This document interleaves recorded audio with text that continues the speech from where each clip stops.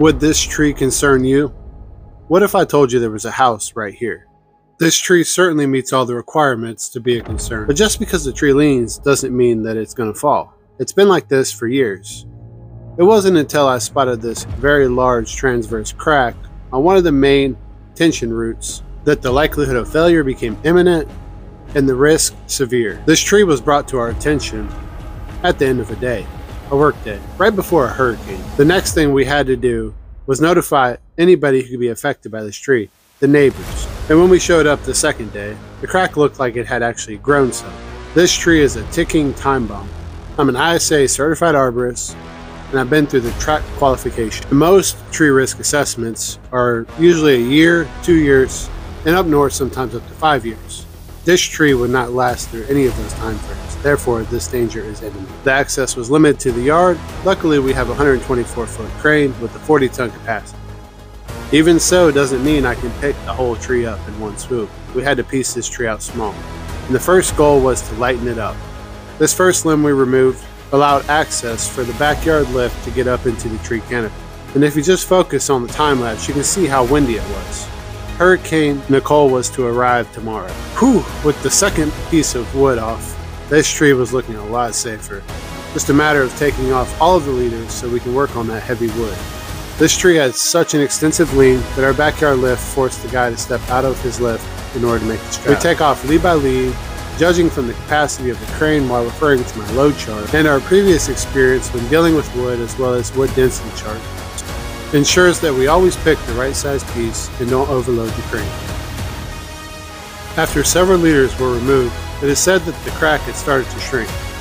I was feeling pretty confident this tree wouldn't fail now. This tree was so large, and being oak, the wood is very dense.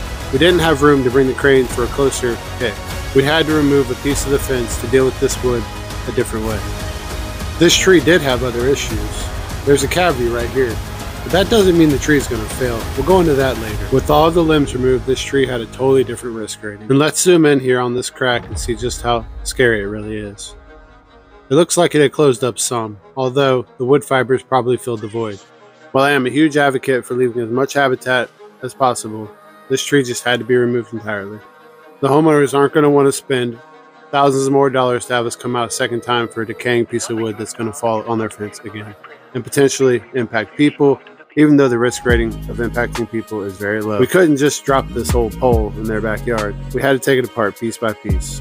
A solid undercut with a top cut ensures the piece will drop straight down and not do some kind of peel at the lift or something. This is some beefy wood. I'm using an 046 with a 32-inch bar. Have you ever seen what it looks like when a couple 1,000-pound piece of wood falls from the sky and impacts something?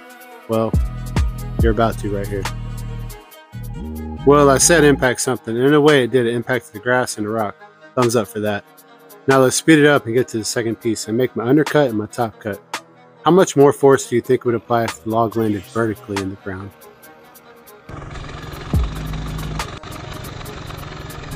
I will say quite a bit more force, but it didn't really matter because we were going to drop the whole pole in this area eventually. Now let's drop the whole crown on top of that other log. Let's see what that looks like. Never stand within 2 times the distance of the height of the tree, because those bits of flying bark when they impact can shoot really far. Then we just got to take one more section of wood so the pole will be short enough that we can drop the whole thing. This tree still has a significant lean, so when I cut my bed, it's best to just follow it with the lean. Even so, we don't throw trees without a rope on them, a control line, something to influence it just that little bit to keep it in the right. And with the rope set, I just want to show you how little this guy looks. This guy's so big. Look at him. Now it's just a matter of setting a time lapse up so I can cut a bed. Look at how windy it's already getting. Hurricane Nicole will be here tomorrow. It's a really good thing we dealt with this tree and had enough time to deal with it before Hurricane Nicole.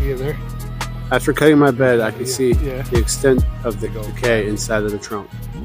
My bed actually met some of the decayed wood. And with just a little sliver of a cut on the back, this tree will fall like a sack of potatoes. Then of course, the tree's not done with throwing curveballs. There's a piece of metal in it too. Make a final stump cut. This is the analysis. If I don't get a chance to make this point,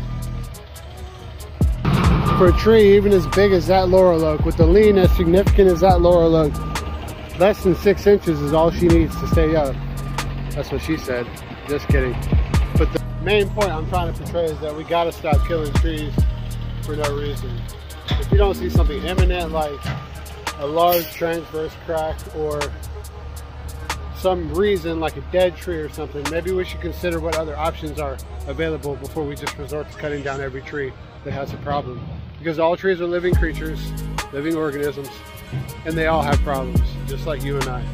Let's save the trees. This is what being a certified arborist is all about. Doing as much research as you possibly can to preserve and maintain trees. Our goal is to preserve the organisms and ecosystems that preserve us. We humans are just a small part in a network of biological systems.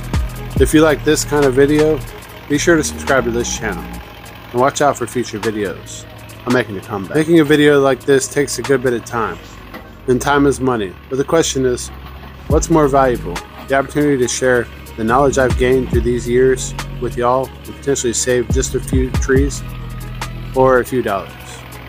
The value is obvious. The trees are way more important than a few dollars. And unfortunately, tree guys get a bad rap because everybody who can afford to buy a chainsaw and has a pickup truck is now a tree service.